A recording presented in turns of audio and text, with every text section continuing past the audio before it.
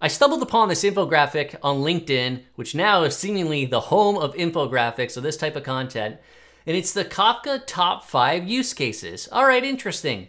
Data streaming, sure. Log analysis, makes sense.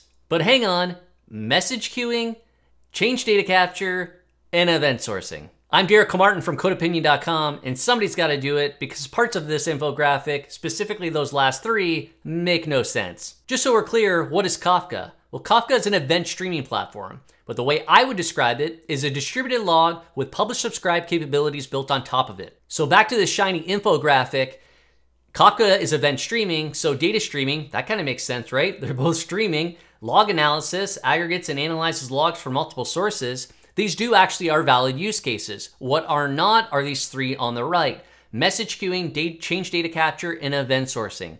If I explain what it's not, you will really get a better understanding of what it is. Before I start debunking some of these, I'd like to thank my sponsor, EventStore, and I'm going to be illustrating coming up how you can be using EventStoreDB and Kafka together. EventStoreDB is a new category of operational database built for event sourcing, CQRS, and event-driven microservices. For more on EventStoreDB, check out the link in the description. First, Kafka is not a queue, and I mentioned that it's a distributed log, but if we think about it just as a log, when we're actually appending events, we're appending new events with our producer, we're publishing new events to our topics, we're appending new events to those topics. And this matters because with the publish subscribe capabilities, we're publishing messages to topics. We have 2 different consumers here. They can be subscribing to these topics. Say the first consumer gets the first message, another consumer at the exact same time in parallel, after the fact, doesn't matter, they're decoupled. It can consume that very first message. Then it could say, okay, I've processed that message, give me the second message in that index. However, because those messages are always there, we can have the first consumer say, no, I want to reprocess that first message. I want to start at index 0 again, rather than from where I already processed. And you can do this with brand new consumers that you start up. You can start reading right from the beginning of the log. Now you might be saying, if you're familiar with Kafka, but I can kind of get it to behave and act like a queue. And I'm about to get into the weeds here, so bear with me, with consumer groups and partitions. And the answer to that is, sure, you can kind of get close, but you're going to lose the ability to have competing consumers. I'll have a link to a video at the very end of this video, but there's another distinction that needs to be made. There needs to be a distinction between commands and events. Kafka, we already mentioned, an event streaming platform with publish subscribe of events, not commands. So the thing here is that you need to make this distinction of what are you trying to do. Generally with a queue, you're interacting often with commands. And the purpose of command is that you're trying to invoke behavior. You're saying that, okay, the ownership is how I like to make a distinction, is it's owned by the consumer. And there's only ever one single consumer, there's one boundary, one service that is going to process that command. There can be many different senders, and generally they're named kind of in a verb or some type of action that you want to invoke. You're trying to tell some part of your system, do this. One specific part of your system, do something. Events are very different. You're trying to tell other parts of your system, many different parts of your system, something happened. Those events are owned, that event is owned, kind of its definition is owned by the publisher of who's publishing the event. You want to tell other parts of your system, hey, this happened.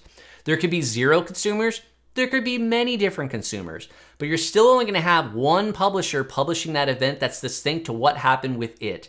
And generally, they'll be named in the past tense. To illustrate that distinction, I can have multiple different producers generating that command and publishing that and sending that to our queue. We're going to have a single consumer process that message, that command from that queue. Not 0 consumers, not 2 consumers, 1 consumer. With events, we're going to have a producer that's going to publish our event to our topic, and we could have 0 consumers or many different consumers subscribe to that topic, to that event, and process it. My example here, I have 2 consumers that are subscribing and going to be processing that event from that topic. So can you use Kafka as a queue? Sure, I guess if you want to force the issue with topics and publish subscribe and it not really being a queue, you can kind of force the issue, but that makes no sense to me. Just like it makes no sense to try to use a hammer to pound in a screw. So number 2 is change data capture. What's the issue there? Capture and replicate all the changes made to a database. Kafka doesn't actually do CDC or change data capture. That's why I'm including it in this list of that it doesn't make sense. But tools like Debunking, for example, do. and then they leverage Kafka as a means to distribute that data via publish, subscribe, and topics. So an example with Debunking is it interacts with MySQL's bin log, it captures all those changes with the database, and then it can publish those to topics in Kafka, which then you could have many different consumers like my data warehouse or some type of cache invalidation or other consumers that you would have that would be subscribing to those topics from that change feed from something like Debunking as a CDC tool. Debunking is the CDC tool. Kafka is just the means to actually distribute that data. Now, change data capture has its use cases. However, it states here, capture and replicate all changes made to a database. And this can leave you shooting yourself in the foot and causing a whole lot of issues coupling without realizing it. If you're trying to replicate changes and you need database replication, then use database replication built into the database that you're using. But to better illustrate why this is a problem or why CDC can be a problem, I'm going to move on to the third point, which is event sourcing.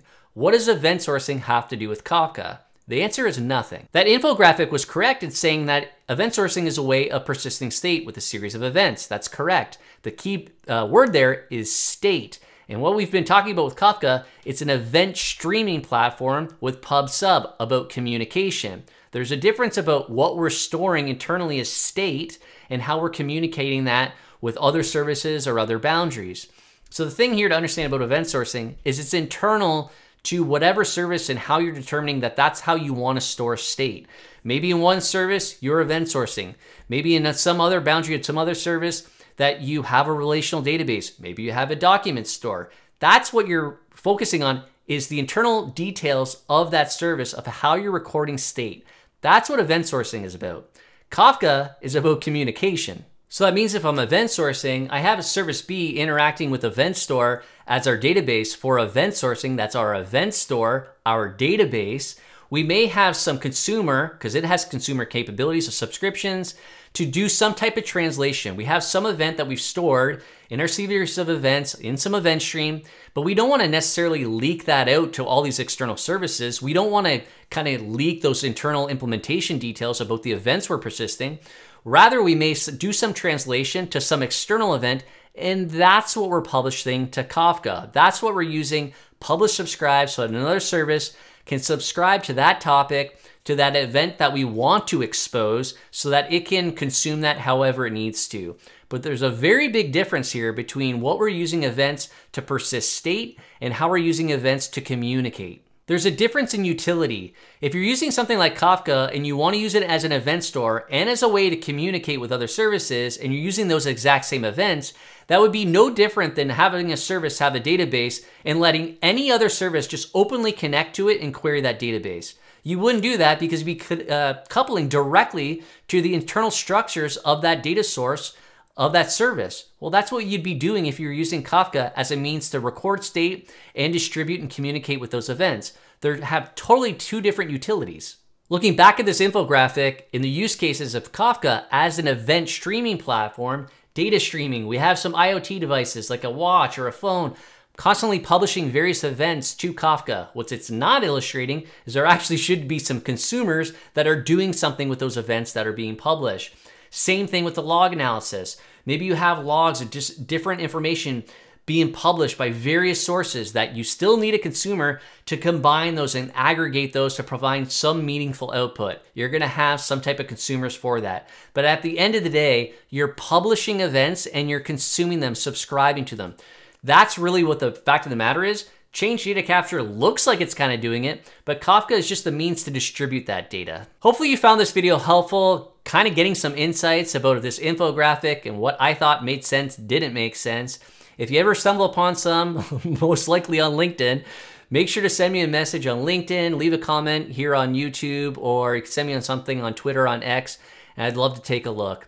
If you found this video helpful, please give it a thumbs up. If you want to chat with other software developers, you have kind of questions about these types of things or different tooling, you can join my channel and get access to a private Discord server. The link's in the description on how to join. If you have any other thoughts or questions, make sure to leave a comment, and please subscribe for more videos on software architecture and design. Thanks.